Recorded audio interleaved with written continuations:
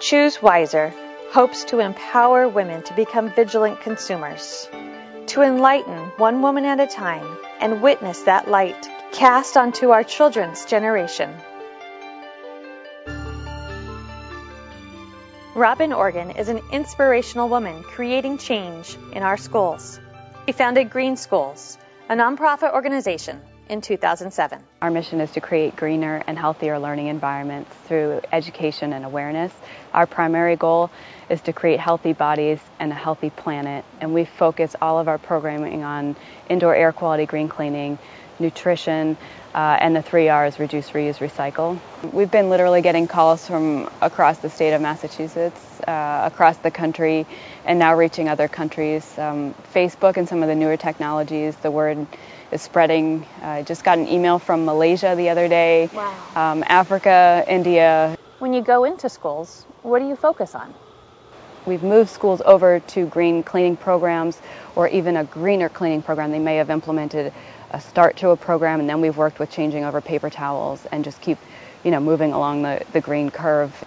Green cleaning is when you have safer cleaning chemicals or materials that can clean without the ammonia, bleach, or harsh chemicals that go into the air. And then there are hundreds of products out there that are EPA Green Seal approved that are just better choices for the school environment and your home. So in some schools they might have pretty serious indoor air quality issues that go beyond cleaning chemicals and things like that in the classroom. We can address that very quickly.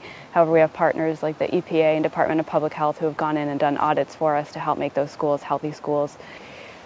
Greenschools doesn't push or preach, we just share education.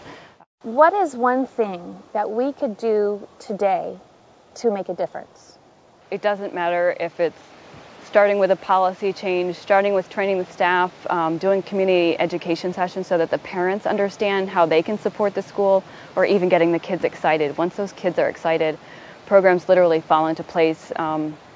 Many of our students are the ones that maintain the composting projects. They do the recycling programs. They do educational fairs. They've come up with green fashion shows.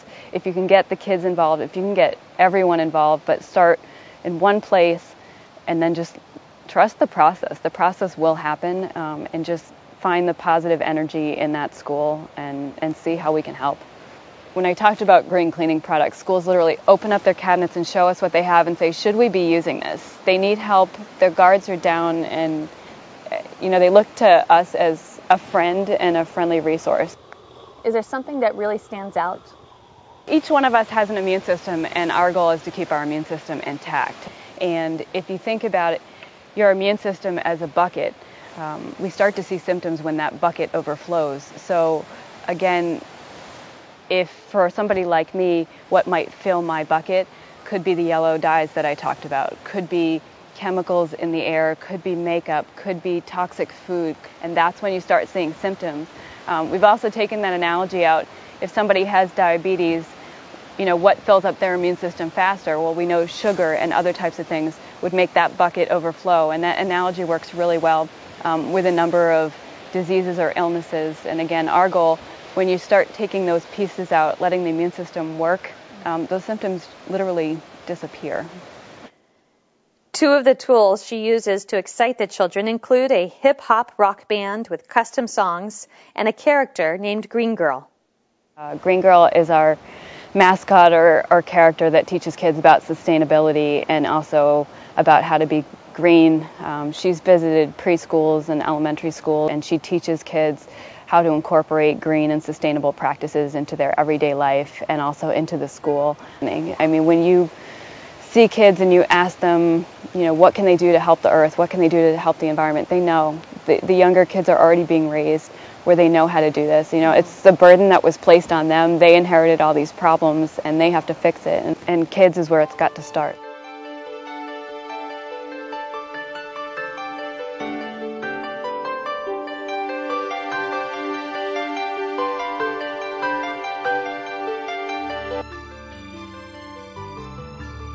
My mom says, choose wiser.